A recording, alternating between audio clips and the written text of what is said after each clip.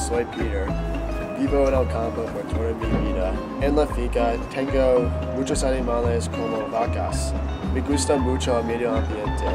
Tengo un bosque cerca de mi casa y un lago también. Mi nombre es Spencer. Vivo en el apartamento en la ciudad. Vivo en la ciudad y trabajo en el banco. Y toda mi familia viven en la ciudad. Hola Pedro, ¿cómo estás? Estoy bien.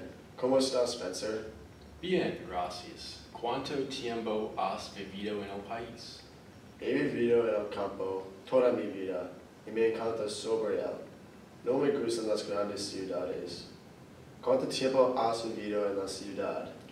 He vivido en la ciudad toda mi vida, porque elegir la vida del país a lo largo de la vida de la ciudad.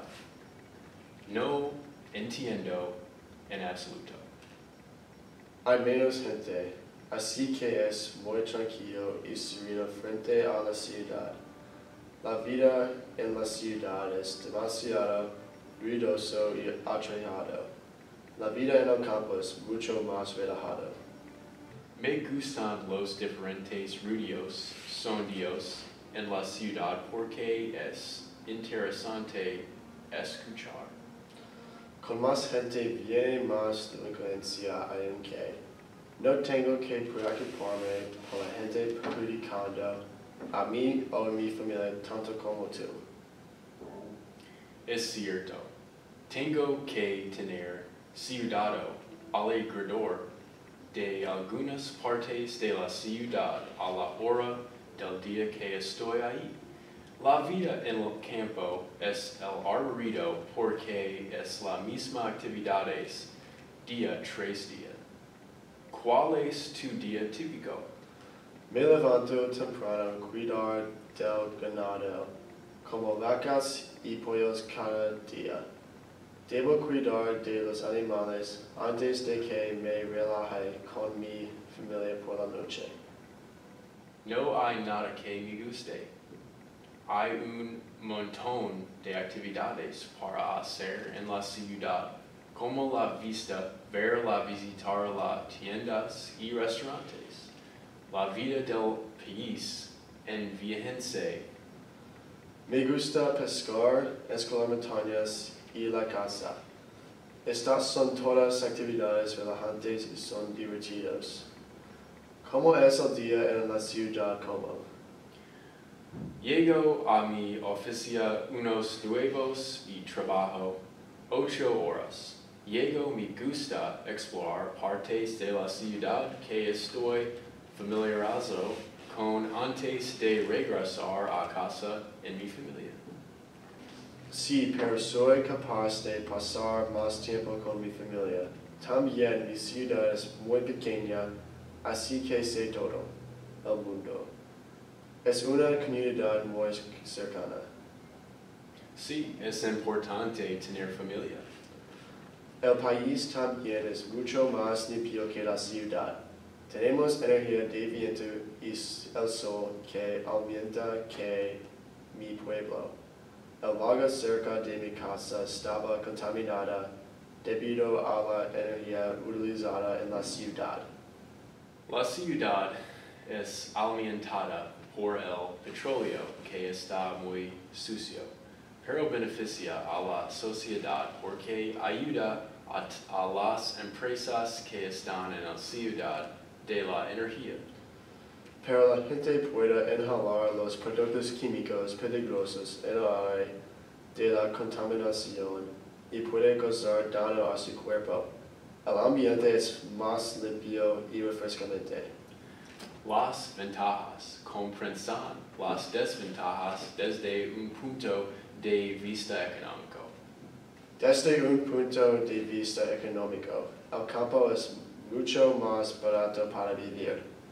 Compré mi casa y la tierra por poco dinero.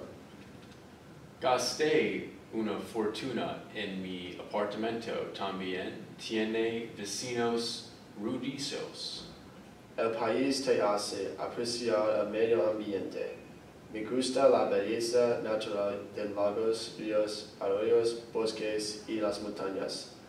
No puede tener ninguna de estas cosas en la ciudad. Una ciudad tiene otras maravillas que la gente pueda apreciar demasiado.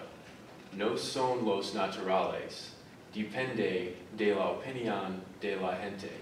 Cuando era pequeño, exploré este bosque casi todos los días. Vi un montón de animales exóticos y la belleza de la naturaleza. Aquí es donde todos mis amigos y yo iban a explorar cuando estábamos fuera de mi casa. Este era mi lugar favorito para pescar.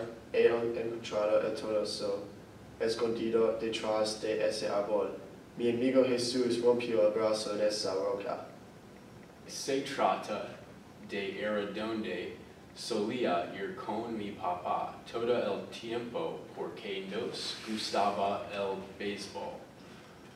Usted no puede ver un juego de deportes en el país. Cogí mi primera bola de la mosca en este campo. Mi papá me llevaba una pelota de béisbol. Juego en mi cumpleaños. Mi primera cita fue en el estadio. Parece encuentran cosas hermosas en los ambientes que vivimos. Sí, ayudó a los lugares que vivimos nos hacen quienes somos. Pero, ¿qué pasa si alguien decidió construir un estadio en mi bosque? Quiero que nunca se han descubierto todas esas cosas hermosas. Eso es posible. Nunca encontré béisbol si pasé todo mi tiempo vagando por el bosque. Creo que los seres humanos destruyen demasiada tierra en la tierra. Animales y plantas mueren, muchos se han extinguido o están en peligro. Tenemos un zoológico de la ciudad porque está llena de animales y plantas en el peligroso de extinción. El zoológico también fue importante para mí cuando era un niño.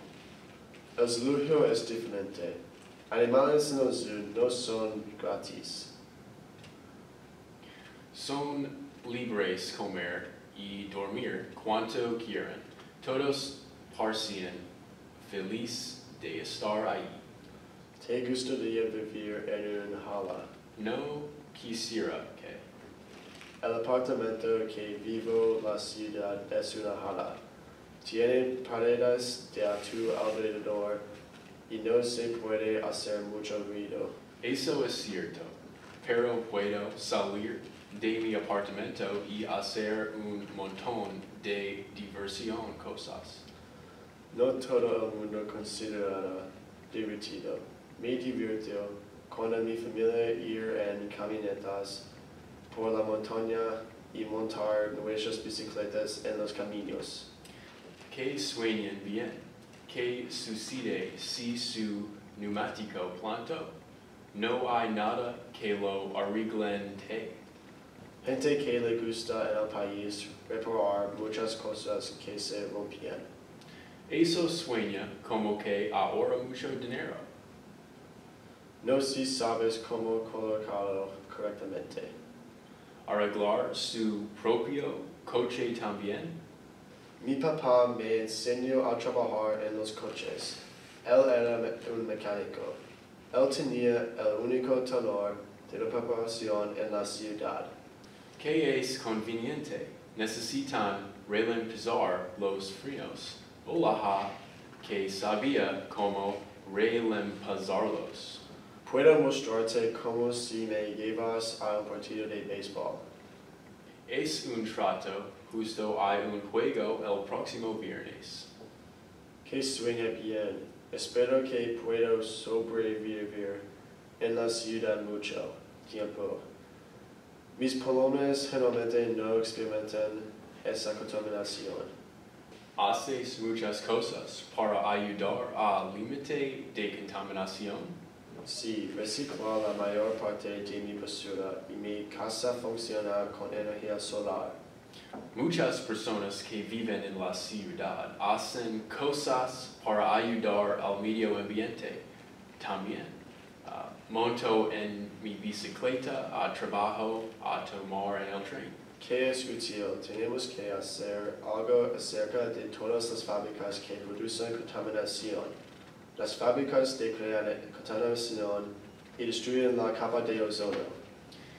Que ley hace unos meses creo que deliberamos invitar fuentes alternativas de energía.